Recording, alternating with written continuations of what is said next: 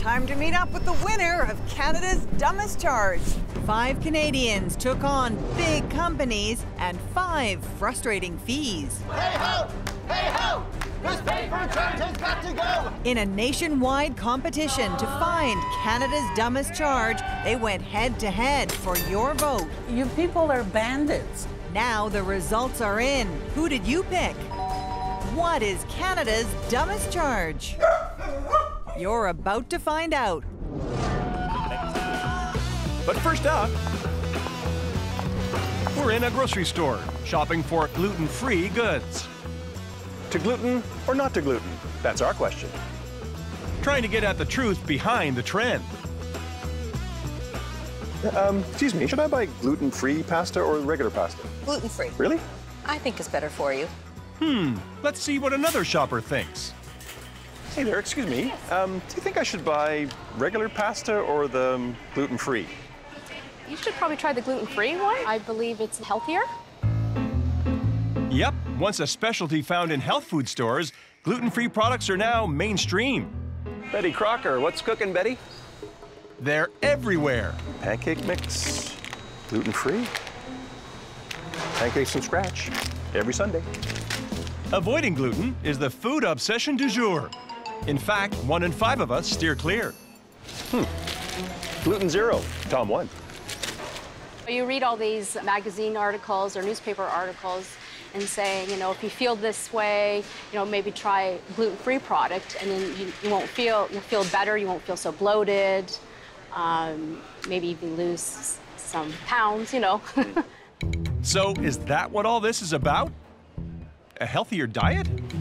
I push on for answers. These look good. Lutino? Excuse me, should I buy these cookies? Well, it depends. Are you celiac? No.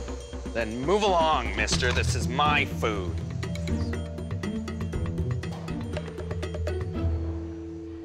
Actually, we know who this guy is. He's BC comedian Darcy Michael, and the gluten-free trend has got him shaking his head. Why? For Darcy, it's not a lifestyle choice, it's a necessity. People aren't treating it like the disease that it is. They're treating it like Atkins diet. It's too trendy. It's too trendy. Stop it. You're ruining my life. Darcy's one of only about 35,000 Canadians diagnosed with celiac disease. Gluten attacks him. Living with it, what's the physical effect if you have it's some... terrible. Like, if about the first year into being gluten-free, I said to my husband, I was like, I'm gonna go and have a burger. I wanna go and get a fast food burger. I haven't had one in a year. And the next morning, it was like a dinosaur coming out of the bedroom. I was like, raw! And my waist was 8 inches bigger. And as a gay man, that is the worst punishment in the world, you know? You do not wanna have an 8-inch belly. Or an 8, well, most gay men are like 8 inches, so fat.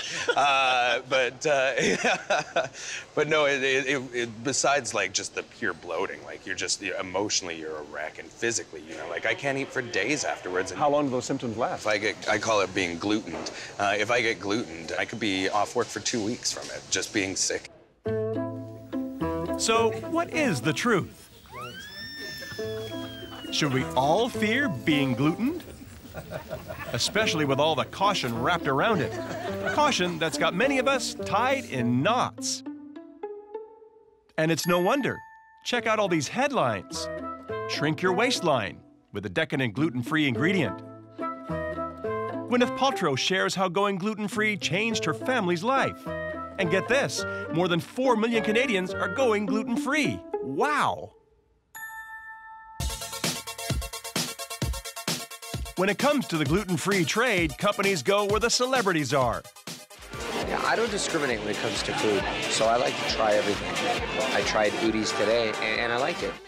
Check out this video brought to you by Udi's, a huge North American brand, trotting out a galaxy of stars. And we've seen a lot of changes in our health and feel a lot better. Going gaga over Udi's gluten-free products. What I experience is that it tastes potentially even better. But unless celebrities have celiac disease, Darcy Michael says the stars should keep their mouths shut. What do you make of the celebrities who are going gluten-free and saying it's changed their lives? Oh yeah, like Miley Cyrus says it's how she lost all the weight, saying gluten is crap, which is ironic because that's how I found out I was allergic to gluten. So what is gluten? A protein that gives bread its spring, found in wheat, barley, and rye. But do we actually know that? Canadian movie stars Seth Rogen and Jay Baruchel lampoon the anti-gluten trend in their hit film, This Is the End. You don't even know what gluten is. Gluten is? No, you have no idea I what do know what gluten gluten is. Gluten's a vague term. It's something that's used to categorize things that are bad. You know, calories, that's a gluten. Fat, that's a gluten. Somebody just told you you probably shouldn't eat gluten. You're like, oh, I guess I shouldn't eat gluten. Gluten means bad man, and I'm not eating it. Oh, God, each bite is better than the previous bite. Funny stuff. Compared to those guys, our shoppers know more, right? Time for Darcy and I to find out. Just the eye candy for this interview. Oh, I thought I was the eye candy. The two of us. I thought I was the eye candy. Okay, geez. Do you know what gluten is? Well, it's one of the items in wheat products. It's starch. Starch? Not quite. Tend to think sometimes maybe it's a new trend. Would it be, like a starch, a wheat? Protein. You got it. It's a game show. Seems to be a lot of guesswork when it comes to gluten. Timothy Caulfield leads the Health Law Institute at the University of Alberta. He's studied the food industry's influence on consumers for years. Where's the marketing philosophy or strategy coming from? History tells us that people are often looking for a simple answer. They want a particular component, right? Whether it's sugar, whether it's fat, whether it's salt, something that's going to fix their health issues. And I think marketers can play on that, right? They can play on, it's almost like simplifying the story around nutrition to this component, going gluten-free. That story seems to be working. Remember, in Canada, only about 35,000 people have been diagnosed with celiac disease. Yet millions of us are trying to avoid it, to the tune of $500 million in sales. So, how does that break down at the cash register?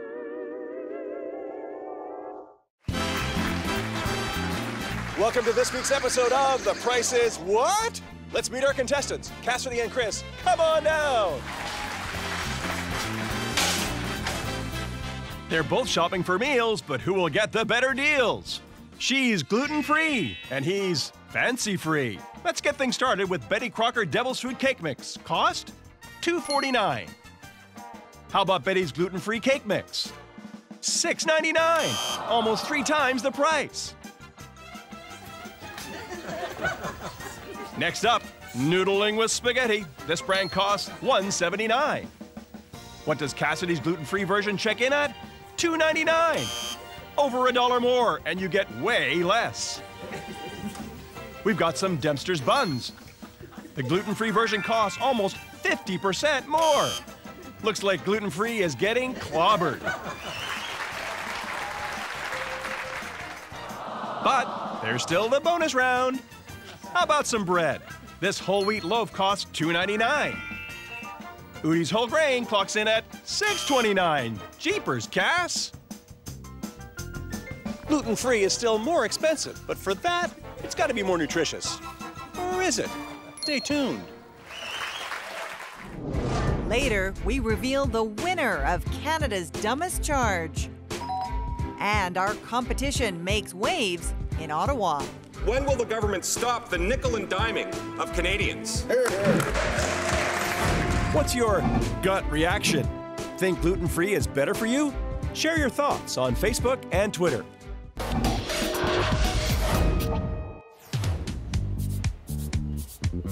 We're shopping for the truth behind the trend when it comes to gluten-free products.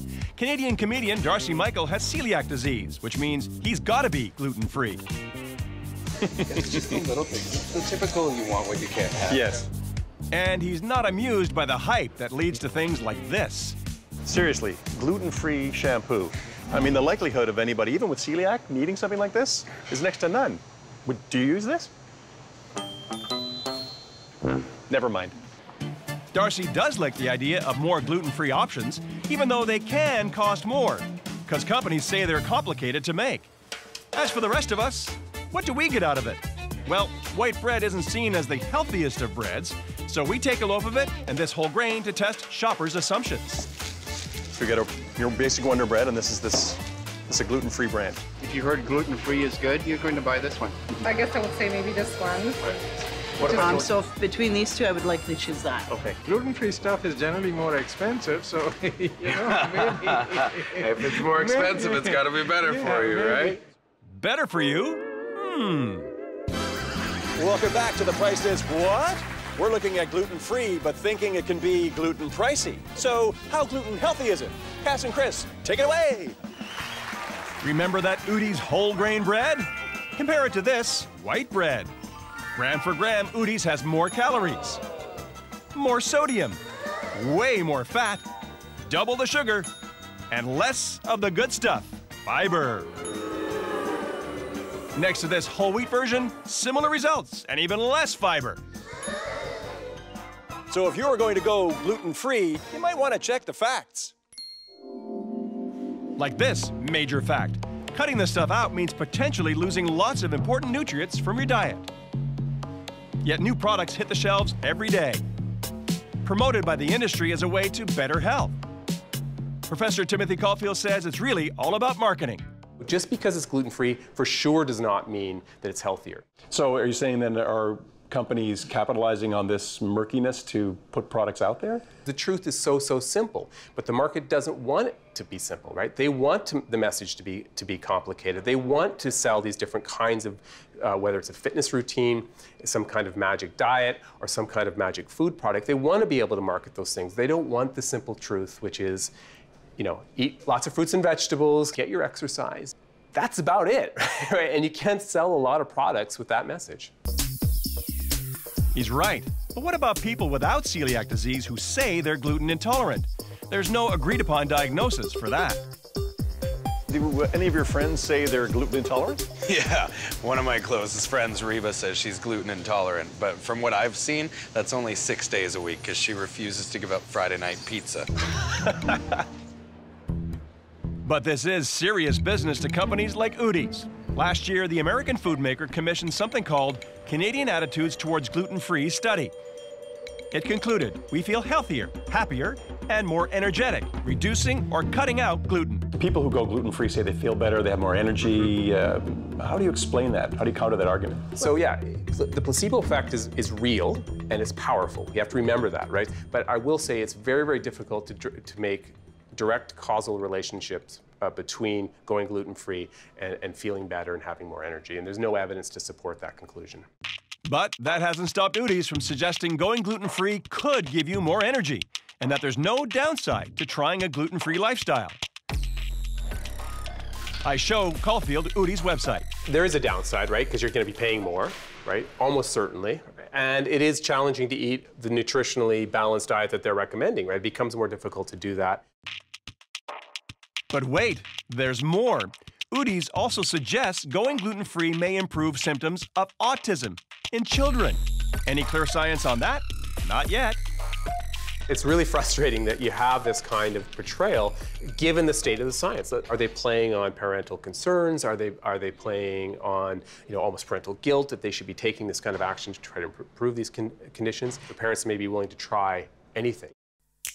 We ask Udi's for an interview many times. They turn us down. So we head to the nation's capital, where we hear Udi's has a booth at this gluten-free expo. This is cinnamon raisin, actually. The place is filled with all sorts of gluten-free goodies. But we've got an appetite for answers and make a beeline to the Udi's booth and a company rep. We're doing a story on the gluten-free trend, how people are going gluten-free a lot, and we're just asking questions why people are going, especially if they don't have celiac. Why would people go gluten-free? They just feel better.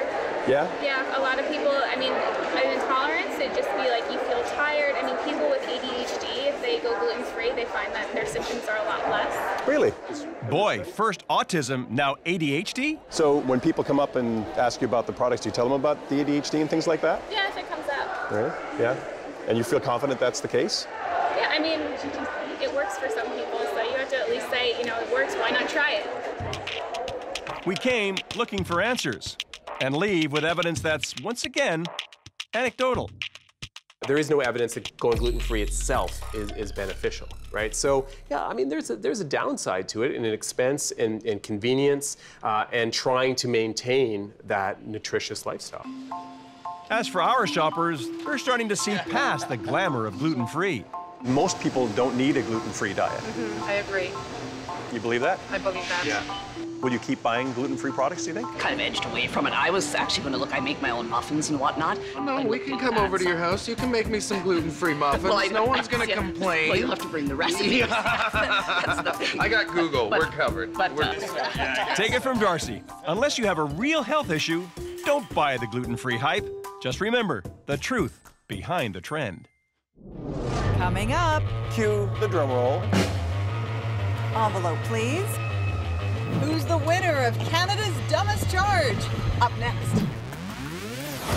Fight back. Be a Marketplace watchdog and help us sniff out scams.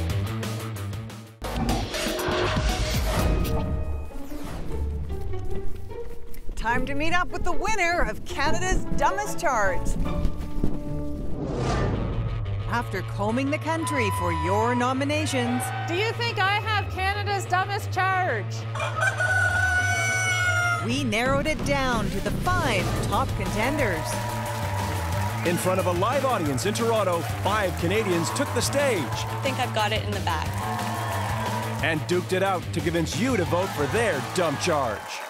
Canada's Dumbest Charge is the fee that we pay for paper bills and bank statements. Jason Card had it with paying $2 extra to get a paper bill and bank statement. Hey ho! Hey ho! This paper charge has got to go!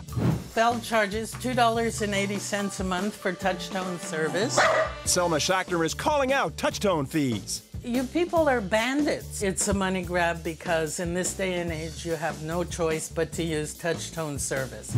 Lisa Witz believes banks are hammering us with ATM fees. This is how I feel when I use another bank's ATM. Feel like I'm getting dinged. Mike Anderson says airlines charging to select your seat should take off. When I see something that appears to be unfair, I like to stand up and make it right. And Lauren Cooper is singing the blues about Ticketmaster fees. This big-time company who has very little to no competition whatsoever can gouge you. After our 5 contenders made their case, you voted in the tens of thousands, vented to us on video. This touch-tone fee is the dumbest charge. I went with Ticketmaster. Bell's touch-tone fees need to go goodbye. I vote for the ATM fees. Your dumb charges even trend on Twitter. We counted up your votes. 5 Canadians. We're gonna get rid of this charge. 5 fees. But only one can take the dubious title of...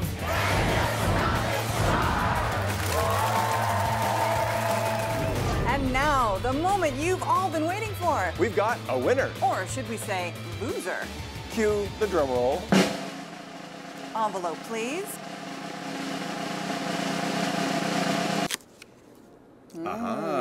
Let's get moving. Okay. I'm off to deliver the news to the winner.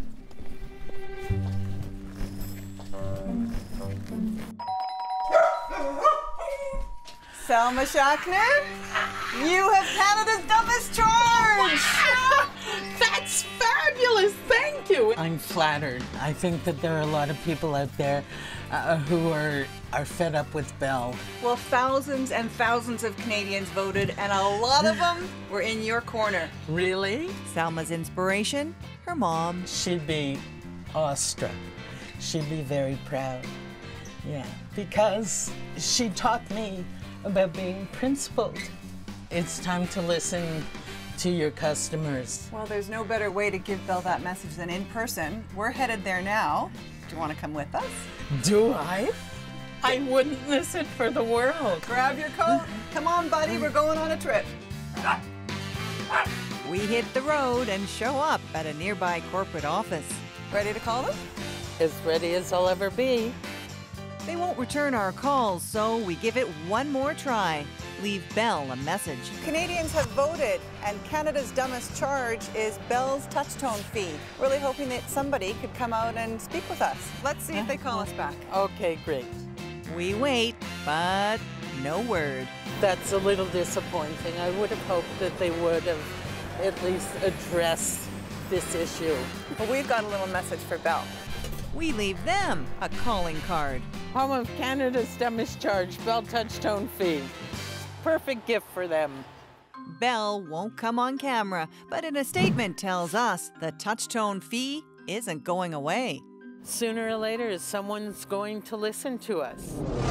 We're hoping Ottawa listens. We asked the Minister of Industry to talk. No luck. But we catch the ear of the opposition consumer critic. Thank you, Mr. Speaker. CBC Marketplace has identified the dumbest charges that Canadian consumers pay. ATM fees, pay-to-pay fees, airline fees, touchtone fees. When will the government stop the nickel and diming of Canadians? Mr. Speaker, Canadian consumers deserve access to credit on fair and transparent terms. That's why Nothing on touchtone, but new legislation could outlaw telecom paper bill fees. Meantime, Salma's got a message for Belle. The word is out there that I have Canada's dumbest charge, or rather that you have Canada's dumbest charge. So touchtone is #1, and by far, it took 41% of the votes. Want to know how the other dumb charges rank? Coming in at #2, with 26% of the vote, paper fees. #3, ATM fees. Flying in 4th, airline seat selection. And landing in 5th place, Ticketmaster. Canada, don't give up. Fight for what is right. Take it from a winner and keep sending us those dumb charges. Next week on Marketplace. Who wants to play our game? Remedy or ripoff? Price itself is a ripoff. We reveal how not to get fooled by a slick sales pitch. We're both hungry and the tea is not holding up. How big names. I just told you it works for me. And big marketing. On a monthly basis, every program is $394.99. Get you to spend big bucks. I was like, infomercial. Buy, buy, buy.